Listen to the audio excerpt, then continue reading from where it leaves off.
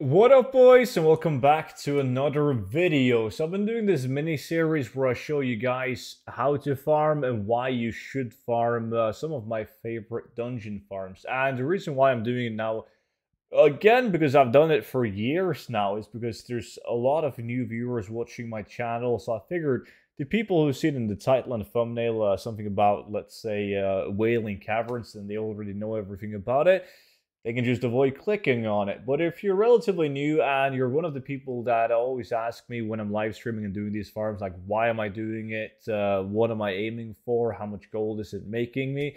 Then welcome in and sit down. And I'm going to take you through, in this video, RFK. So RFK is right next to RFD. So if you go to 1,000 Needles, you can see RFD here. And right next to it, you have RFK. And they have completely different loot tables. So RFK is usually better filling up the auction house because you get a ton of like just random items that tends to sell. While RFD has more unique items and some of the more expensive are set. But you're also gonna farm those items more efficiently in a 5-man though. But both dungeons are really good.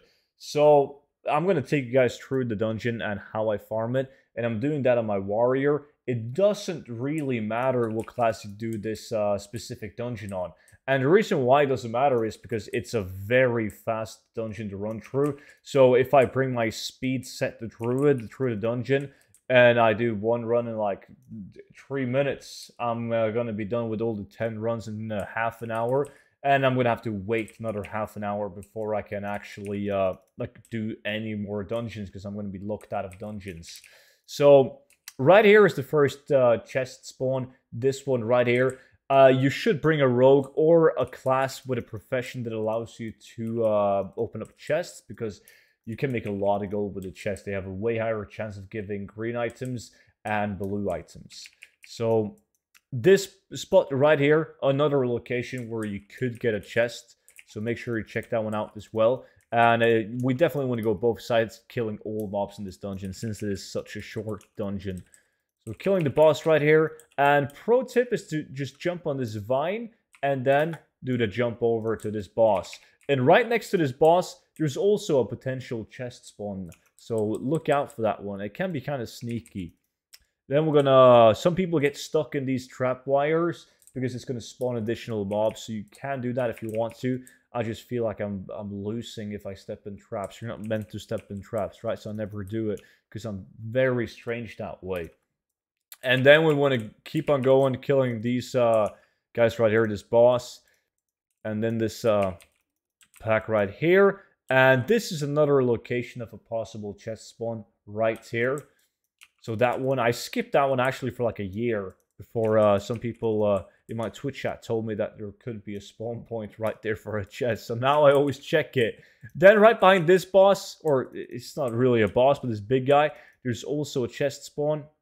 Make sure you pick that one up. See, 2 green items. None of them had any value, but you never know. You could get 2 really good green items or a blue item. And then we want to step over to the bats. Always kill all of the bats. They can drop all the items that all the other guys can drop as well. So make sure you get those down. I don't personally skin the bats. Some people do, but they do it because the leather that you can obtain is worth a lot of gold in the realm. On my realm, it's pretty much worthless. So I don't want to spend time skinning the guys. I really don't. Then we'll kill this bat guy. And a lot of people step into this place as well to kill these extra pigs, but as you can see, they don't drop anything, so you might just skip that right away. Don't do it. And then we're gonna go and we're gonna kill the froggy boys. And the cool thing about the frog boss, like this guy, it's a rare elite, but he's always up. 100% chance of this guy being up, and he drops a guaranteed blue item or a battle pet. So some of the blue items are actually really good. Let's see what we get. Yeah, of course, I get the shitty battle pet. That's the worst one. But you can get like the Holy Shroud or the Black Knight, which is a sword. And those are very good items, actually.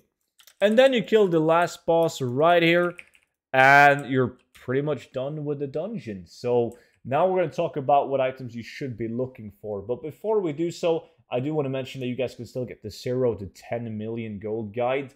And make sure if you want to buy it, if you haven't already, that you type the code Shadowlands and you're going to get 50% off the purchase. And this is a book that I've been updating for like half a year now.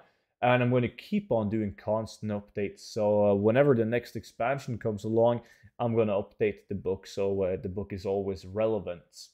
And the items, as I said in the beginning, it's a way different loot table than RFD is. And I'm going to post all of these items that I list right now down below in the description as well, in case you can't understand what I'm saying due to my accent. But the unique items that you're looking for is the Plains Ring, the Wolfclaw gloves, the Pugilist Bracers, the starfaller, I believe it's called, the Black Knight, the Holy Shroud.